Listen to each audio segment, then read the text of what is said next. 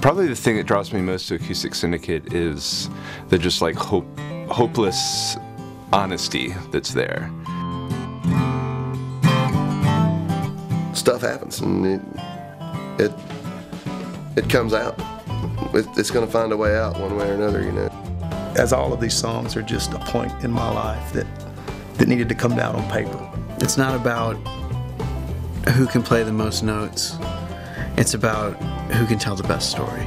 It's very personal, and it's like, hey, I've got something to say here, you know, and I'm going to put it together the best I can. You really just feel it in your gut. I work every day till I work my life away, and I can't work anymore. I farm 100 acres of wheat and soybeans and some vegetables.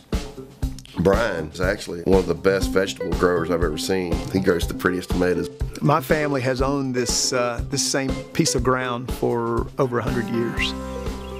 It takes patience and true love, you know, to make it work for a family. We do it partly because it's family tradition, and because we don't want to see that heritage come to an end. I'm equally as passionate about trying to convey a message through our music, but at the same time, I want to do it in agriculture.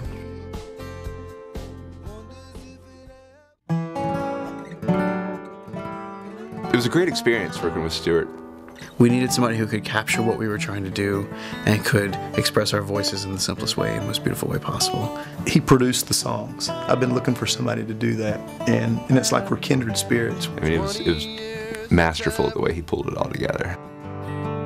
I was wearing out my shoes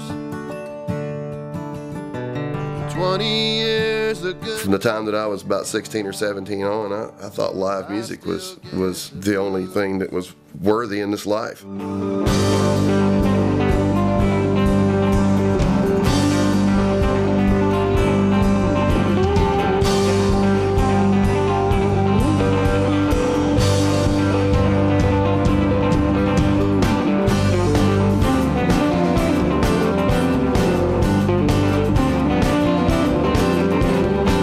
It's like going to see a good band do their thing live is like, that's it.